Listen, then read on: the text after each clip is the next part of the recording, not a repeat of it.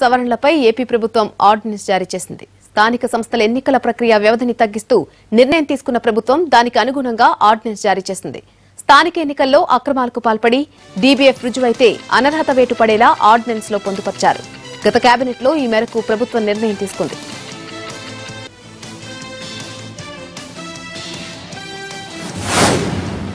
TDP నేత లోకేష్ ఆస్తుల వివరాలు ప్రకటించడంపై రాజకీయ దుమారం రేగుతోంది. 9 ఏళ్లుగా ఆస్తులు ప్రకటిస్తున్న రాజకీయ కుటుంబం తమదేనని లోకేష్ స్పష్టం చేశారు. అయితే ప్రపంచంలోనే అత్యంత అవినీతి పరులు చంద్రబాబు, లోకేష్ అంటూ ప్రభుత్వ చీఫ్ విప్ శ్రీకాంత్ రెడ్డి మండిపడ్డారు. మరోవైపు ఇన్కమ్ ట్యాక్స్ రిటర్న్స్ ఫైల్ చేస్తే ఆస్తులు ప్రకటించినట్టు కాదా అని ప్రశ్నించారు మంత్రి బొత్స. ఆస్తి విలువ 9 కోట్లు, ఇంకా నా అసెట్స్ వచ్చేగల. సో టోటల్ అసెట్స్ 27,29,00,000 నుంచి 24,70,00,000కి తగ్గింది. మీరు నా పైన కుటుంబ సభ్యులపైన ఆరోపణలు చేస్తాం కాదు.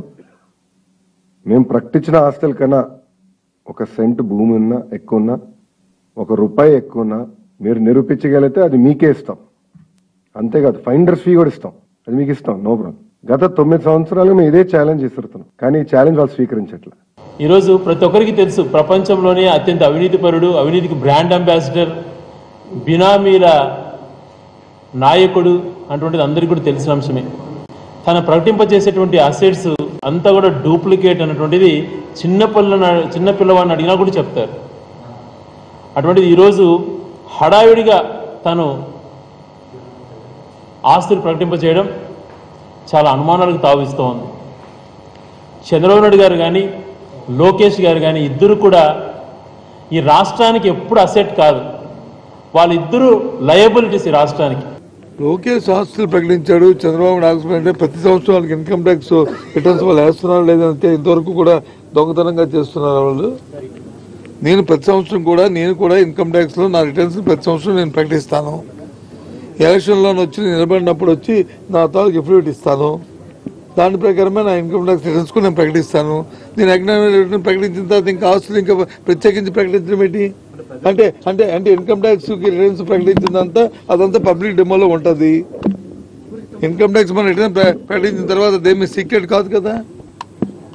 అంటే ఎంతవరకు కూడా ఆ ఇన్కమ్ ట్యాక్స్ మనం ఏదైతే ఇస్తున్నాం రిటర్న్ అది వాస్తవం కాదా చెప్పండి. ఇది ఫ్యాషన్ అయిపోయింది. కానీ రాష్ట్రానికి పరిశ్రమలు ఎలా తీసుకురావాలో తమకు తెలుసని అన్నారు మంత్రి బొత్స సత్యనారాయణ. 5 ఏళ్ల టీడీపీ పాలనలో విశాఖ జిల్లాకు ఒక్క కొత్త పరిశ్రమ కూడా తేలేదని విమర్శించారు. యువతకు ఉద్యోగాలు కూడా కల్పించలేదని మండిపడ్డారు. ప్రజా చైతన్య యాత్రలో ప్రజలను టీడీపీ మభ్యపెడుతుందని మండిపడ్డారు బొత్స. జగనన్న వసతి దీవెన పథకాన్ని విజయనగరం జిల్లా నుంచి సీఎం జగన్ ప్రారంభిస్తారని తెలిపారు. ఈ నెల 24న జిల్లా సీఎం పర్యటనకు సంబంధించి ఏర్పాట్లను పరిశీలించారు మంత్రి బొత్స.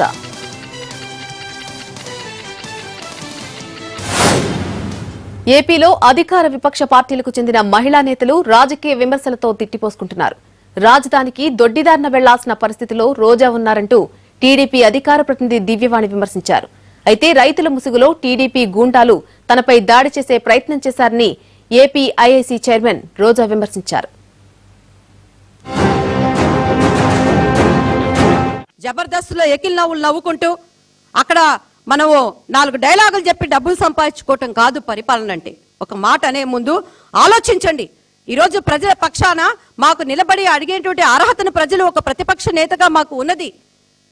మరి ధైర్యంగా మాట్లాడే వాళ్ళని మీ పెయిడ్ ఆర్టిస్టులు పెట్టి ఏదో కించపరిచే వాళ్ళ విధంగా మాట్లాడినంత మాత్రాన మేము ఇక్కడ జారిపోయి భయపడిపోతాం అనేది కూడా లేదని మీరు తెలుసుకోవాలని చెప్పి కూడా మేము మీకు ధైర్యంగా మేము తెలియజేస్తున్నామండి. కాబట్టి ఈరోజు ఒక పక్కన నీ నియోజకవర్గం ప్రజలు మిమ్మల్ని చీకొడుతున్నారు, ఇంకొక పక్కన ఆంధ్ర రాష్ట్రంలోకి రావడానికి ధైర్యం లేకుండా స్టూడెంట్స్కి అసలు ఏ అర్హతతో మీరు వెళ్ళి వాళ్ళ మధ్యకి సిగ్గు లేకుండా వెళ్తున్నారని మేము ప్రశ్నిస్తున్నాం. ధైర్యంగా అమరావతి కోసం బయటకు వచ్చే స్టూడెంట్స్ని ఇష్టానికి కొట్టిస్తున్నారు, వాళ్ళ మీద కేసులు పెడుతున్నారు, వాళ్ళని భయభ్రాంతులకు గురి చేస్తున్నారు.